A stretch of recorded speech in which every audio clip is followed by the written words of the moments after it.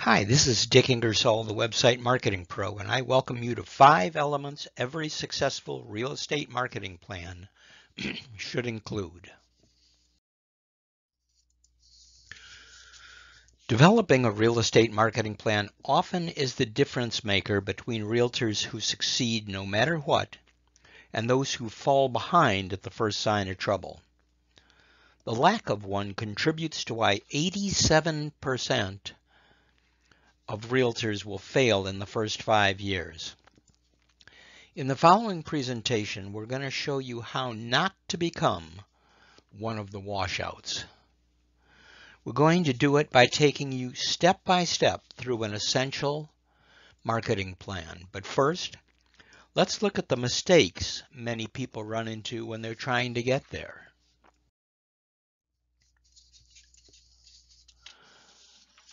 Real estate marketing success depends in part on knowing where many realtors and agents go wrong. Unfortunately, it takes more than hard work and good intentions. Let's look at the most common missteps you're likely to encounter. Mistake number 1, product orientation over customer orientation. Real estate professionals can fall into a trap when they assume they're in the business of selling houses. That's a means to an end. The real business you're in is the people business. There are 2 types of people within every real estate transaction. There's the buyer, and then there's the seller. We'll discuss the things to look for with each as we move into the essential elements of your plan. Mistake number 2, lack of spatial awareness. Spatial awareness could refer to lots of things, but in the confines of real estate, we're talking about geography.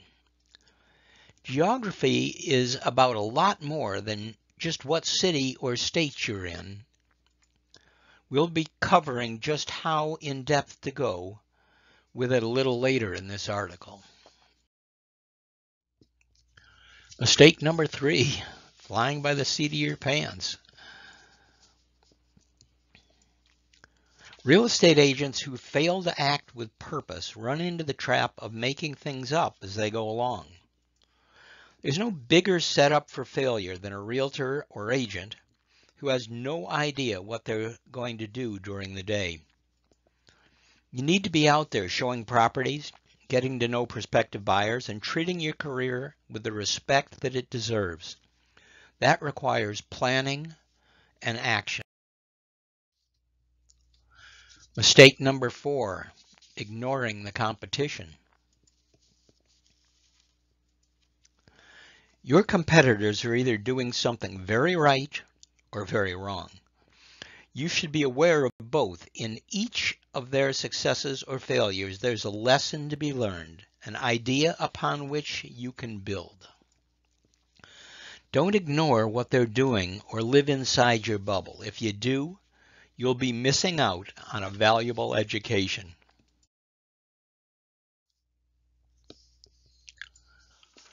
Five elements every real estate marketing plan needs. Now that you know what mistakes are likely in this career, it's time to construct a plan that capitalizes on this knowledge. We've isolated the 5 essential elements that every real estate marketing plan should have. So Number 1, let's start with buyer and seller profiles. All human beings are different, but when it comes to buying or selling a home, some archetypal emotions are universally shared. To improve your odds of effectively serving these individuals, create 2 profiles, a buyer profile and a seller profile. Put in there, how old are they? Which gender do they identify with? Are they married, single, or complicated? What's their reason for wanting to buy or sell? What's their household income? Do they have any children?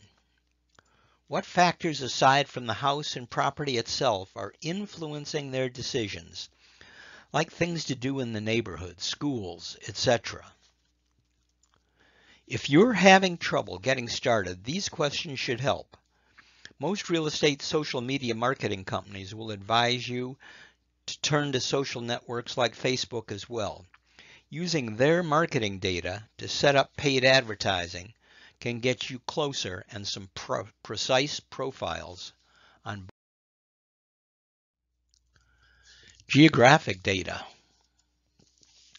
As the old saying goes, the three most significant rules of real estate are location, location, location. Not very original anymore, but it remains true nonetheless. To be successful in your marketing strategy, you need to know specific data about your area. You need to know things like what homes sell for by which neighborhood. How long do they typically stay on the market? What's the current state of inventory in that neighborhood? What's on the horizon for interest rates and market forecasts? Again, geographically specific as well as nationally specific. Once you know more about the cities, counties, and neighborhoods in which you're working, your real estate marketing efforts will make a lot more sense. But it's still not time to put things on autopilot.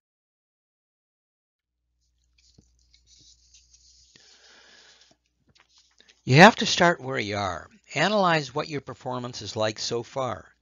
If you've been at it for a year or more, this is much easier to do.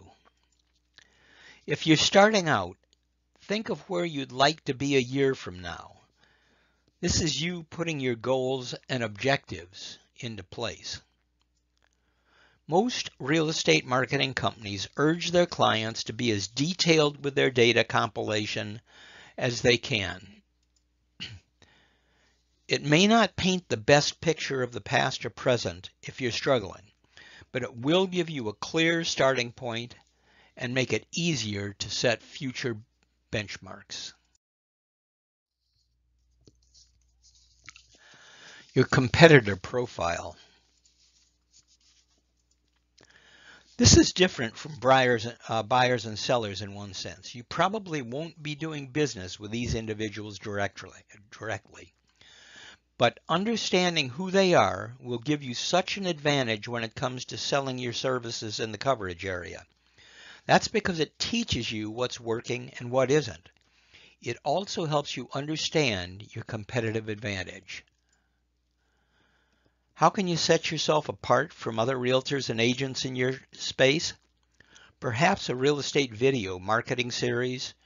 If everyone else is doing blogs or vice versa, you won't know until you analyze your competition. And now your plan of action. Your marketing plan is almost ready, but you've still got a little bit of work to do. It's time to put all your big ideas into action. How do you do that? By going step by step through the things you'll need to address to open the doors, market your services, and keep the lights on. You'll need an operational budget that shows all marketing and administrative expenses. You'll need to know how much staffing is required. On the marketing front, you'll need a content calendar that tells you which real estate marketing materials are going out and when. You'll also need a list of vendors that can help you with some of the heavy lifting. Once your team and budget are in place, it's time to make it happen. And that's only limited by your amount.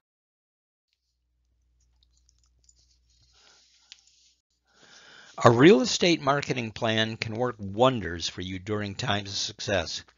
It can also help sustain you during lulls in the market. Make it a part of your everyday work and you won't be disappointed. Best of luck as you do, and for help with your marketing, contact the Website Marketing Pro today about our available digital marketing services. And thanks for your time.